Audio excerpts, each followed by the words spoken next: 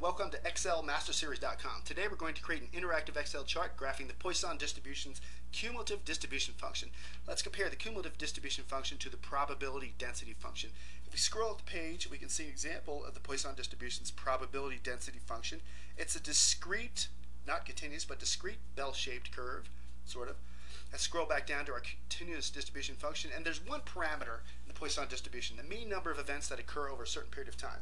We change that and watch the interactivity be reflected in the chart, changing from 9 to 15. Moves the chart to the right, and let's put our original 5 back in there. That's what we're going to create. So now we need to create the x and y axis data.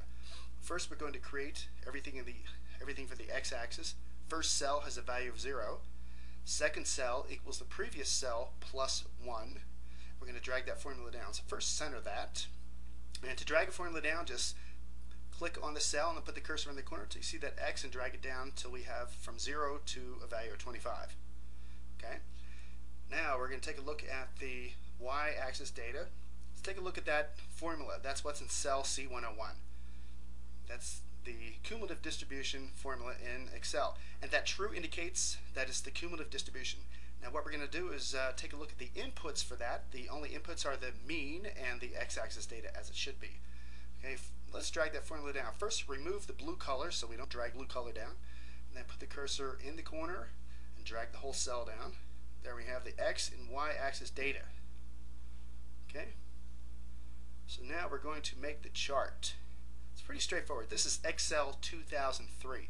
So put the cursor wherever you want and go hit Insert, then Chart, and it's an area chart.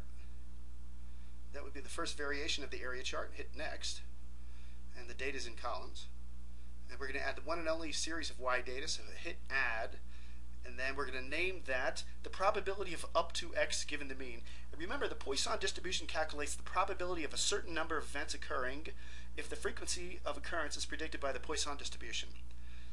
Okay, and there's one parameter, the mean number of events over that period of time. Now let's put the values for the y-axis in. Delete what's in that cell, then hit the square in the corner there, and select all of the y-axis data, everything in that column of data, and then go hit the square in the corner of that dialog box.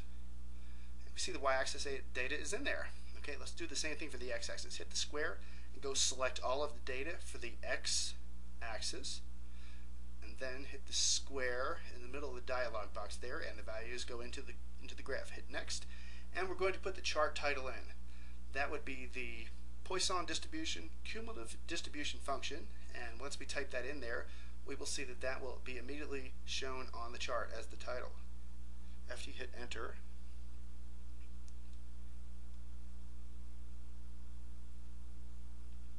having a bad typing day today.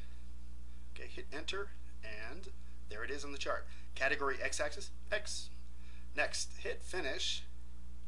There's our chart, and let's drag our chart up and drop it on top of the original chart that we had on the page, and vary the mean, the one parameter, and see if that is reflected into the chart to verify that we have made the chart correctly. Okay, let's vary the mean from 5 to 15. Should move the chart to the right. There it is. Then back to 5, or to 9, and then back to 5. Okay, it looks like we've made the chart correctly. If you would like to master MBA level statistics in Excel, check out our Excel Statistical Master series of e-manuals at www.excelmasterseries.com/emanual.php. Thank you very much, and goodbye.